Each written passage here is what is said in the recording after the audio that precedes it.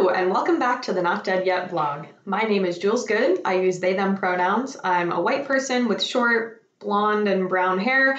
I have a nose piercing, and I'm wearing a plaid button-down shirt. And behind me, perched on the back of my chair, is my bird Chompers. He's a gray cockatiel with a yellow head and orange cheek circles. And for one last time, I am the Assistant Director and Policy Analyst at Not Dead Yet. That's right, my friends. As of October, I am stepping down from my role to pursue other opportunities. I'd like to tell you about what I learned, why I'm leaving, and where I'm going next. This role has been an incredible learning and growing experience for me. I came to Not Dead Yet with a piecemeal background in community organizing, policy advocacy and analysis, assistive tech, and accessibility consulting. Since then, I've had the privilege to be a part of advocacy against assisted suicide in several states and the opportunity to reframe discussions around assisted suicide to get a younger and more diverse array of people and organizations involved in this fight. I have learned so much from people who have been doing this work for longer than I've been alive, and I am eternally grateful for all of the knowledge, mentorship, and care they have passed on to me. So why am I leaving? Well, to start, not many people know this, but I'm only 23. I am at the wee beginnings of my career and longing to sink my teeth into a wider variety of issues.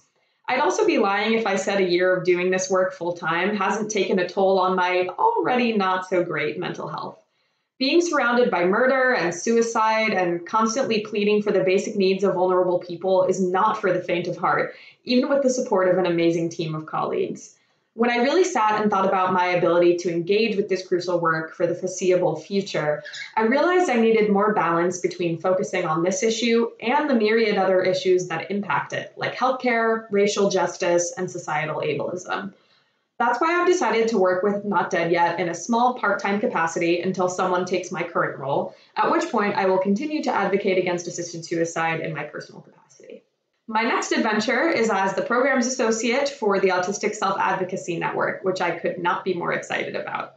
I have looked up to ASAN for years, and the opportunity to help grow their grassroots organizing work is super exciting. I am so thrilled to work with a team of fellow autistic people approaching this work with an intersectional lens. Before I close out, I have several people to thank. John Kelly, thank you for your incredible work fighting against assisted suicide in Massachusetts. Your intellect, zest, and humor have taught me so much about how to effectively organize around this issue. I am so grateful for your leadership. Ellen, Pam, Brian, and Mary from Second Thoughts, Massachusetts. Thank you for welcoming me with open arms to your meetings, for cheering me on, and most importantly, for constantly showing up to do this really difficult work. I look up to you all. Anita Cameron, thank you for being the most badass organizer I know. You do this work from a place of deep love and passion, and you have touched so many people through your advocacy. You have made me a more thoughtful activist, and I appreciate you deeply. Diane Coleman, thank you, thank you, thank you for your mentorship over this last year or so. When I first told people I was working for Not Dead Yet, they gushed about you, and I absolutely see why. You are so brilliant, and your intellect and passion shine through in everything you do. You have taught me so much about strategy, policy analysis, and the power of community organizing. I know I will use everything you've taught me in my work for the rest of my career. And lastly, to the faithful 100 or so folks who watch these videos, thank you. Your feedback and discussions about the content have given me so much to think about. Knowing that I'm not just shouting this information into the void has given me hope on darker days. Please continue to share these videos far and wide, talk to your people about disability justice, and follow Not Dead Yet on social media to stay up to date on how you can get involved with advocating around the crucial issue of assisted suicide.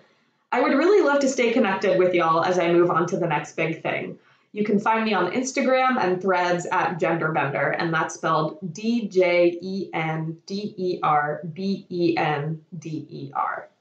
I'm also hoping to start making video content about disability issues on my own YouTube channel. If you follow my other social media, I'll post links there. Thank you so much for watching and for all of your support over this last year. See you soon.